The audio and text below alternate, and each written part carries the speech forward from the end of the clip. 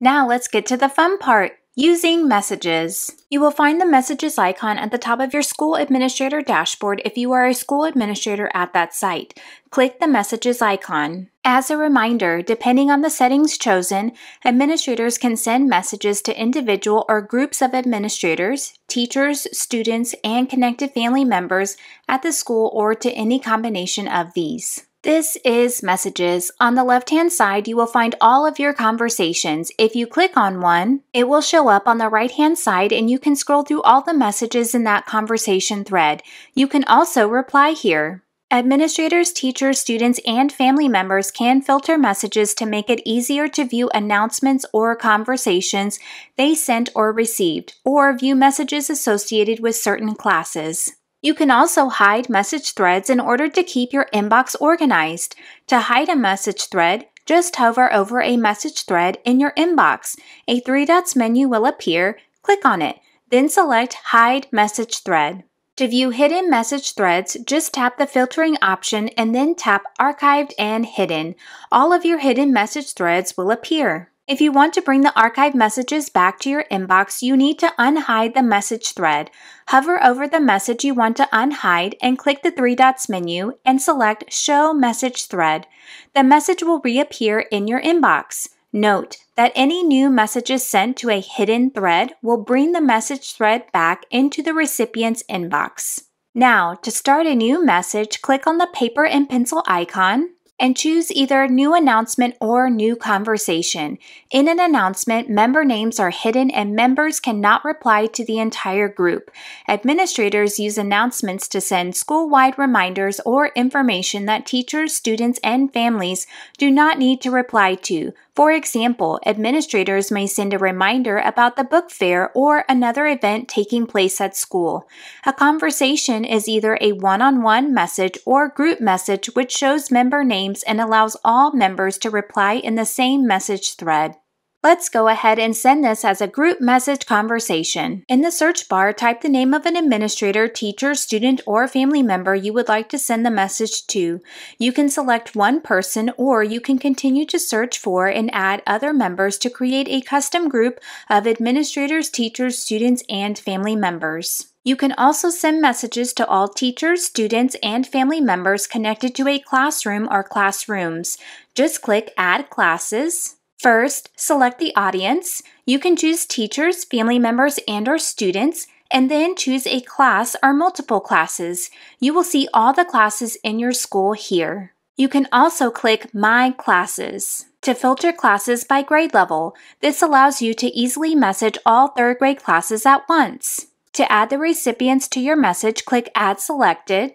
Type your message. All the text written here can be easily translated if the recipient's device is set to another language. To make your messages more engaging, click the green Add button to add an attachment using any of Seesaw's multimodal tools. You can attach a photo, drawing, video, and more. Once you have added your attachment, you will see it above your typed message. You are now ready to send. The conversation has now been started and Sent will appear to show your message was successfully sent.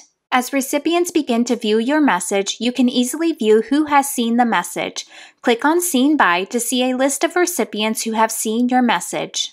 When members reply, the replies will appear in the conversation thread and be connected to the original message. If you click the three dots on a message that you sent, you are able to edit the message, view who has seen your message, or remove your message. As an administrator, you can also click the three dots on a message sent by someone else to view the message info, remove the message, or block the sender. When a message is removed, all members will see that message has been removed.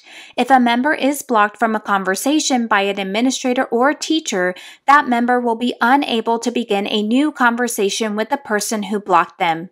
If they are part of a group message conversation created by the blocker, they will still see messages in that conversation, but cannot reply to the group chat.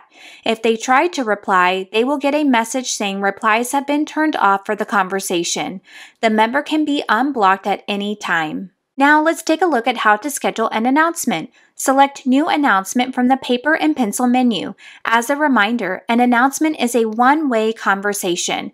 Recipients can only reply in a private message to the sender. Add the recipients to your message and click Next. Type your message, and instead of sending your message right away, tap Schedule.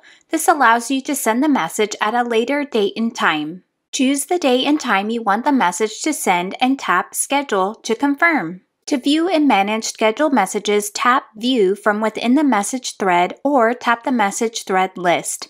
Please note, you cannot edit a scheduled message until after it sends. If you need to make a change, delete the message and recreate it. There are some overall settings in each conversation. Tap the three dots at the top right of the message to edit the conversation name, type, and members. We recommend editing the message's name to keep your conversations organized.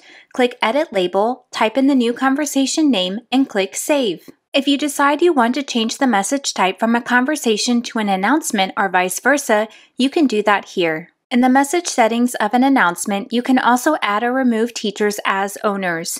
To do so, just tap the three dots next to a teacher's name and select Add as Owner or Remove as Owner. You can add or remove members from a conversation. Teachers and administrators can also archive a message thread that they started or are an owner of here.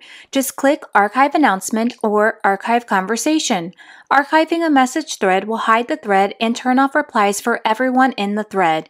To view archive threads, anyone in the thread can filter for archive threads and view the original message thread.